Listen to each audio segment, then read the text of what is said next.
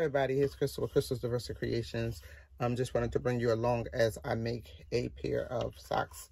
I have a sock jig. I can put the link where I purchased this, made this on a Glowforge, but you can also use a piece of cardboard. So the measurements for this piece of cardboard is just over 4 1/4, and it is by 13 1/4. So you can just easily cut that out. I'm using and1 socks. They're 100% polyester. Like I said, I'm going to use the cardboard just because it's easier for everybody to follow along with cardboard. And you want to put it on. When you put it on the cardboard, you want to make sure, because these socks go like this, not just the sublimation ones that are just straight. So you want to make sure that if you're doing a two-sided design or not, it should be put on like it would go on your foot. So you want it to kind of be facing forward so that you're not sublimating on the side of the sock. I'm using the Pro World Heat Press 1620, Trans Pro 1620. And so I'm going to switch out the plate. You want to make sure that your sock is actually, I try not to do the band under the press because it'll flatten the band out and it'll make it kind of just, you lose the stretchability. You want to make sure that the lines are straight so that when you put your image down, it remains straight, you know, and not go like wavy on the leg, you know.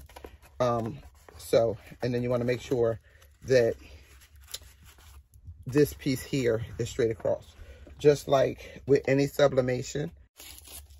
So just want to get a clean piece so that I can clean off these socks. So we just want to lint roll them, because anything that's sublimated, the ink gases will leave the blue marks. So again, just check your lines, make sure everything is as straight as you can get it, and then make sure that you're dealing with both fronts at the same time. So in here, make sure that they both towards the front. So I'm just doing some quick eagle socks. So this is the design here. So I just want to make sure that A is facing down, so the eagles belongs at the bottom like that. Okay, and then I want to kind of make it more towards the lower part because I want to hang that upper part off. And so also you want to make sure that you've got about equal stretch. And what I mean is that when you line your socks up side by side, so see, I need to pull this one up a little bit because the other one doesn't come down that far. So side by side, now the bands and everything is equal. So we're just going to go ahead and put that right there. Tape it down like so. And then we'll put this is a two-sided sock.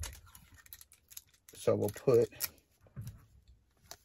the other image on the opposite side so that it's ready.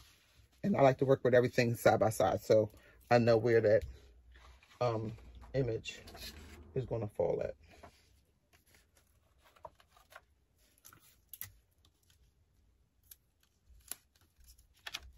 So this one says it's a Philly thing. It's a Philly thing. So I want it right about there.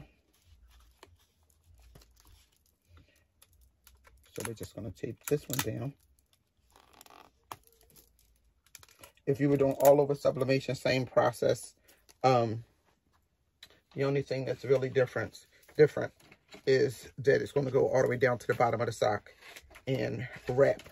So when you tape the all over, you just want to make sure that it kind of goes around the sides so that your image is continuous. And so again, match them up so that the designs are hitting at roughly the same spot. Okay. And then I'm going to use paper that I get from, what's it called? U-Haul. So these are packing sheets, and you get like 200 of these for like $10 or $12. Okay. And oh, before I do that, I did want to switch. I want to put a different plate on because I want to be able to hang this over. The Trans Pro heat press, what's nice about it is the plattens are interchangeable. So you can put different sizes on that work better for you, for whatever your project happens to be. So in this case, this is the 11 by 14, and that's what I'm going to use for these socks. And I'm using this because I want to be able to hang the sock off the end of it, where the other one means I got to be all the way down here. This allows me to do it right here. So, start with this side.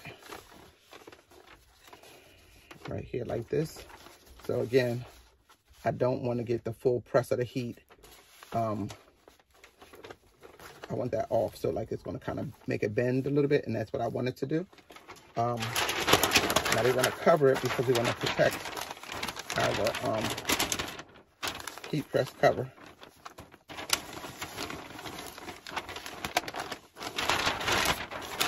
So just making sure.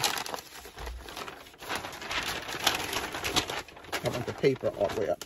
I want the sock to stop. Okay. There we go. I'm going to cover it, and I'm pressing at 400. I'm pressing at 400 for 60 seconds. So it's already at temp. And we're just going to press. This is going to be 60 seconds. So that was 60 seconds. We're now going to take it, flip them. So we got them flipped.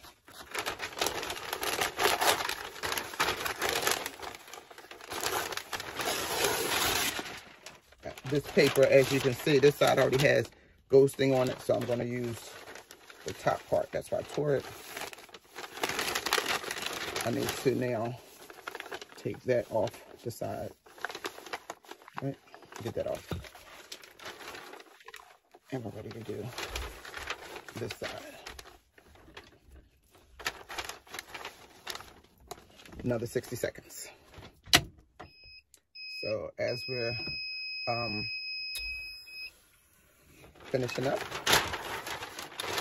so of course they're very hot. You can see that it definitely went all the way through, because also it's on the paper on both. So now we just pull off the image. Pull off the image, nice and vibrant.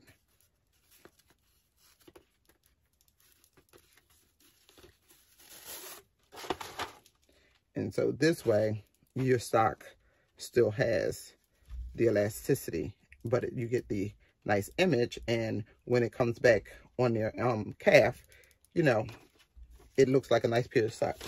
If not, this is how it looks when you press it and you don't, you press it flattens it out.